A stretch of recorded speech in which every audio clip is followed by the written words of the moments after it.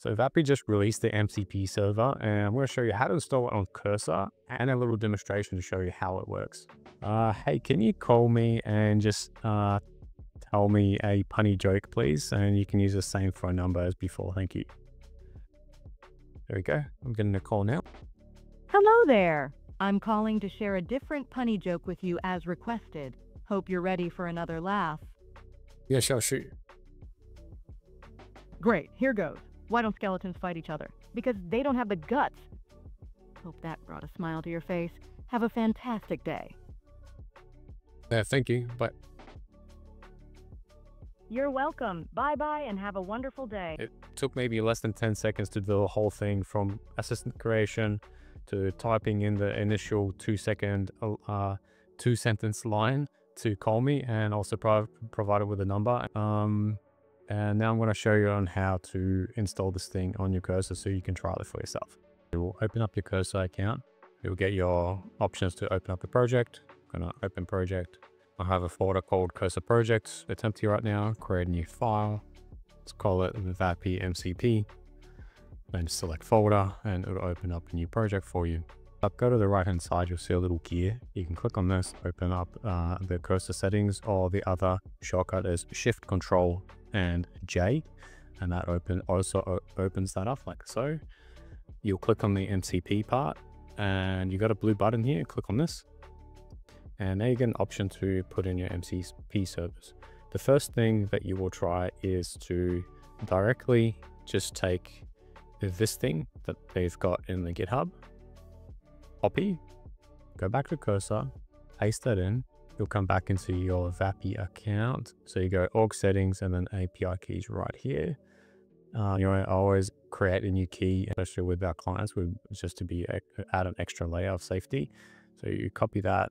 And in this particular case, I'm going to paste that in directly into here and press Control S or go File and then Save. Once you've done this, all you have to do is now close your Cursor and you just reopen that up. Now, if you go into your settings, go into MCP, this should now be enabled. Once you've got this, you can now type in, hey, can you find me the list of tools that you have? And you just ask it that, and now it should. And now it did tell me that it's got the MCP Vapi tools there. So you can also hover over these and it will tell you exactly what each one of them does.